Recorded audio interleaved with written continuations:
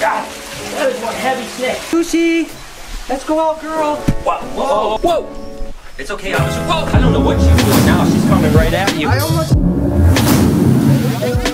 Hey, good morning, everybody. Welcome to the vlog, and I am in what is a completely destroyed cage by Lucy. I knew she was going to shed last night, but she shed all over the cage, and she also gave me some other presents in her water like she did last time. But look at how gorgeous she looks. She looks so absolutely incredible.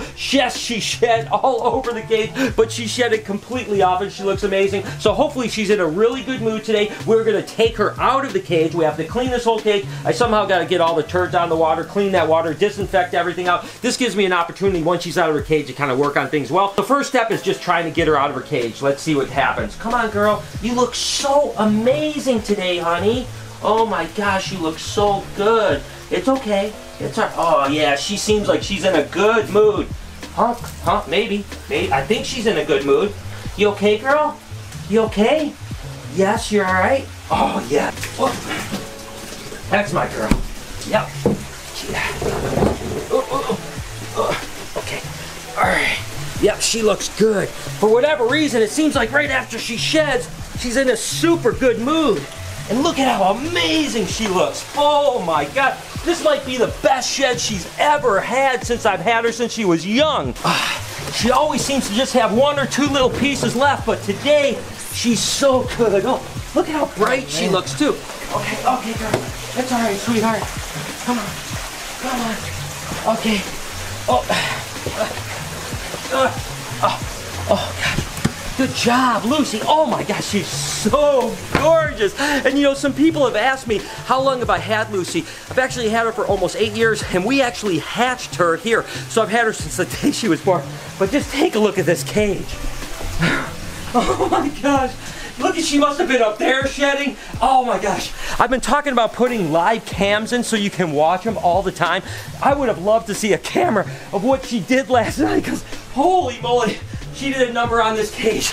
Okay, let's go ahead and get going with cleaning this thing up. And much like last time, I said I was going to kind of get some kind of a strainer for this because, you know, picking up turds isn't exactly the funnest thing in the world. It's kind of good when Lucy actually does it in the water because I'd rather actually clean the water, which is relatively easy to do. We have a drain in here and then we can disinfect and shop vac out, so that's not a problem whatsoever. It's just a matter of getting the big old chunks out. That's not exactly the funnest job. Oh!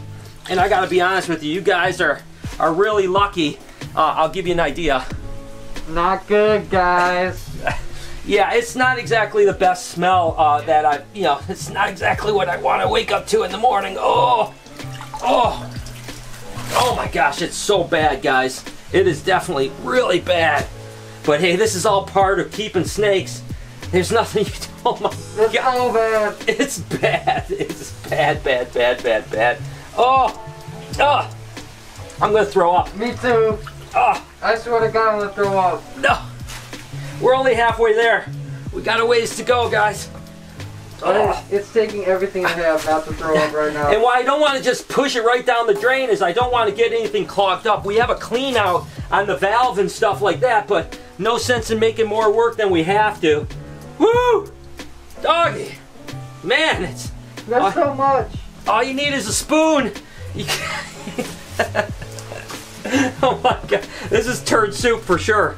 Oh, okay. Oh, come on. Okay. Fun stuff, guys. All right. You good? Okay, you can leave now. Yeah.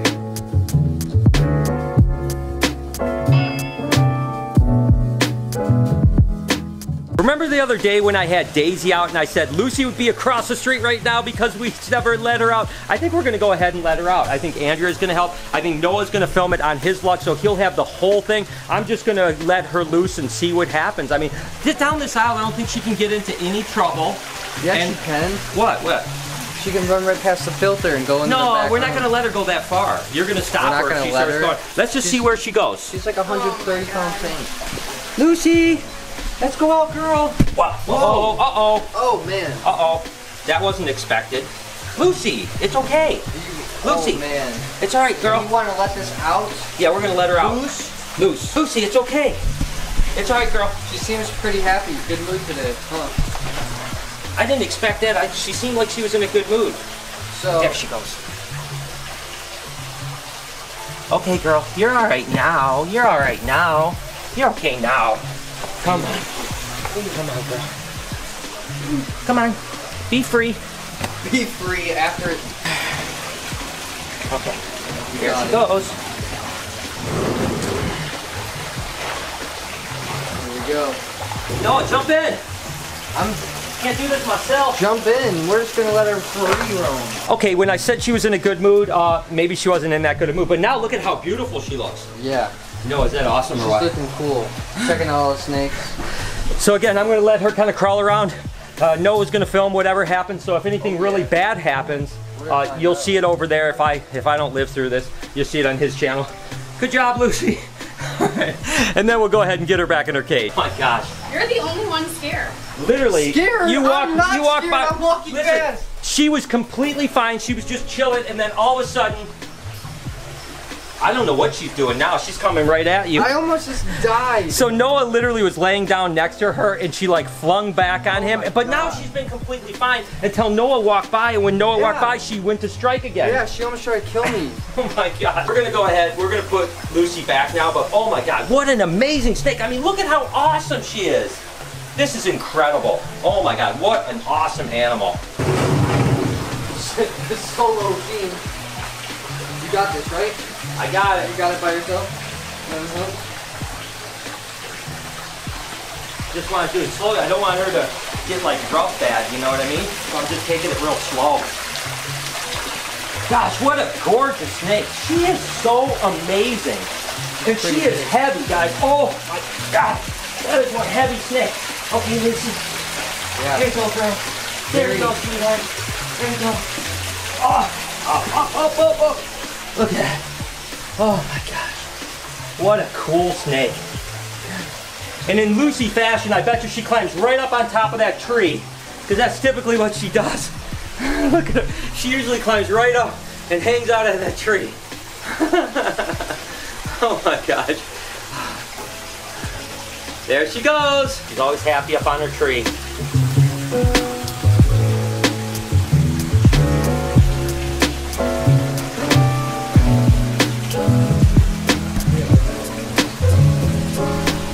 I tell you what, I am in awe of that snake. What a beautiful, beautiful snake. Look at her just coiling up on top of the tree like she always does. Oh my gosh. So that's not that, I mean, not that much drama. Noah almost got bit once or twice. A couple times. But other than that, it really was no drama. Lucy had a great time being out. Andrea didn't get killed at all, so we're all good. So we're gonna go ahead and move on because Butterscotch also shed and destroyed her cage. So this is only one cage we had to do today. We got two of these just like this, but the other one is way up top. So Andrea, you're gonna have a fun time crawling in, right? No, not me. No! Not me. Oh. Yeah, you. Oh my God, this is horrible. So I'm not gonna lie, this is the only cage that kind of concerns me in the entire place because it's literally the highest cage, and we have this girl right over here that is not a mean snake at all, but she's very food aggressive, and the only way to get her is to literally climb in here and go get her. There's nothing else I can do, and she's already, look at, she's already coiling up for a strike. It's okay, girl, it's okay. It's okay, I'm not food. There's nothing I can do but go in after her. It's okay, girl. It's okay. It's okay. It's all right, you're all right. You're okay, girl. Oh my gosh, this is perilous. You're okay, sweetheart. Uh-oh, uh-oh. Okay, get her, keep her away. Uh-oh. Just hoping that she's not gonna bite. Okay, come on. Okay, she's fine now. We're gonna have to get her in to soak a little bit because she shed all over this cage, but she's got a little stuffed shed on her, so I'm gonna hand it out to Andrea, and Andrea can put her in a soak, and then I'll get in here and clean.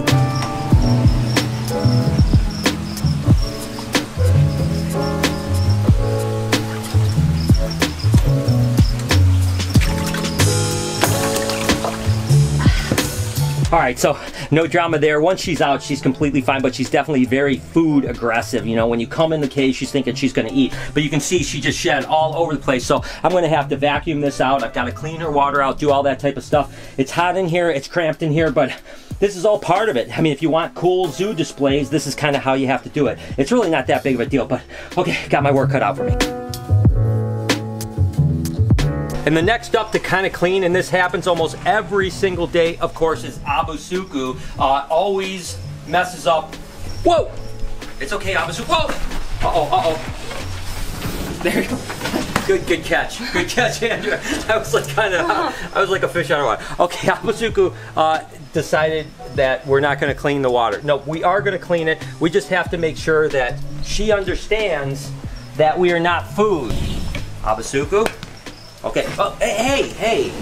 We're not food. We're not food. Back it up. Back it up, girl. We're just cleaning your water. That's a girl. That's a girl. We're just cleaning your water. Good job, girl. Good job. Way to go. Way to go, girl. Way to go. And that's the thing. As soon as she realizes she's not getting fed, we do this almost every day to her water. She realizes, all right. And then look at this is what she does. She just hangs out here, and that's about it.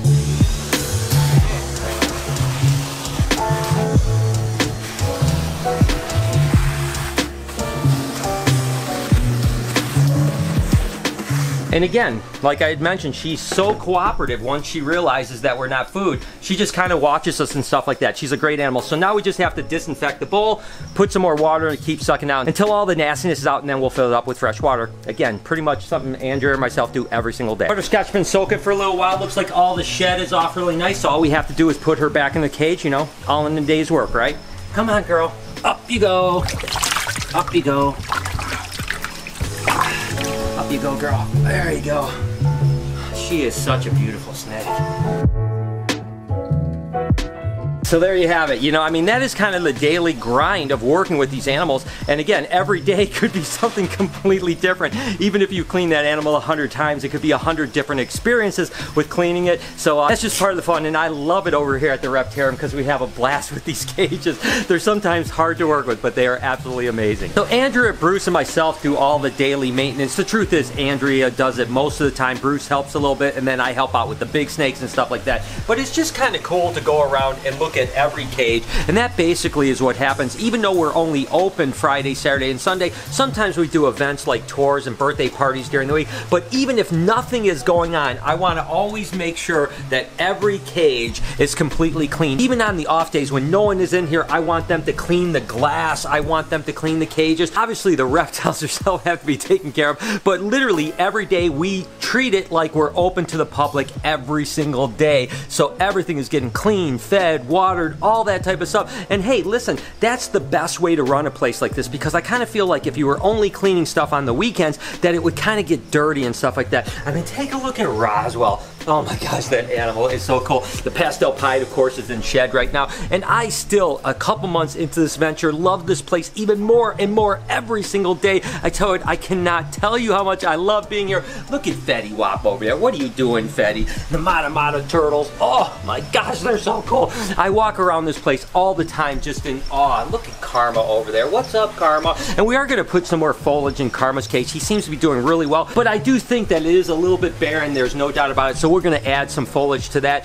Pickles is doing well. Obviously, Casper is looking great. He ate his first meal yesterday. I was so excited about that. Things are looking so good here at the Reptarium. But there's still so much stuff going on here over at BHB. These are a couple of our raise outs here. This is just a lavender corn snake right here. I mean, we have some really pretty snakes that are going to be breeding in the next couple years. Like this cute little pastel pink albino hognose snakes. I've said this before. There's actually a couple different albino hognose. There's the orange ones and then the pastel pink ones like this. Look at how cute that little monkey is. I really love just looking through the stuff that Lori and Eric are raising up. Look at this candy cane Tessera corn snake right here. What is it doing? Just sitting out like that. What a crazy little dude this thing is. Oh my god, it's gorgeous. And speaking of gorgeous, oh my gosh, look at some of these gray banded king snakes. I had mentioned before that we're raising up like 8 or 10 of these guys. Every one of them is just unbelievable. You know, the thing I think that's amazing amazing about snakes is not every snake has to be the rarest snake to be absolutely gorgeous. Take a look at this creamsicle corn right here. I mean, that is just an unbelievably gorgeous animal, but it's relatively common. I mean, babies only sell for like 50, 60 bucks or something like that. But that's just a gorgeous snake. Or how about this blizzard sun-kissed corn snake right here? Oh my gosh. Now, the blizzard corns are usually almost all white, but when you mix it in with that sun-kissed gene, oh my gosh. What's basically going on with this little dude right here is a triple recessive, so it's an albino. It's a muted corn, which is the type B aneurystic, and it's a sun-kissed. So that is a triple recessive. That's a lot of genes, but it looks so cool with those crazy green blotches coming through. And then here's some of the gargoyle geckos that are raise-outs. Take a look at this one right here. This is actually the Tiki Gecko Deadpool line. Oh my gosh, that thing is ridiculous. We have some beautiful gargoyle geckos coming up. Oh man, I am so excited about the future for these guys. Regardless, as you can see, things are cranking over here at BHP, and I love spending time over here too. Even if my heart right now is over at the Reptarium most of the time, I still love BHP and all the insanely cool animals we have over here. And with that said, I think I'm going to go ahead and end the vlog and wish you guys an absolutely amazing day, evening, whenever you happen to be watching.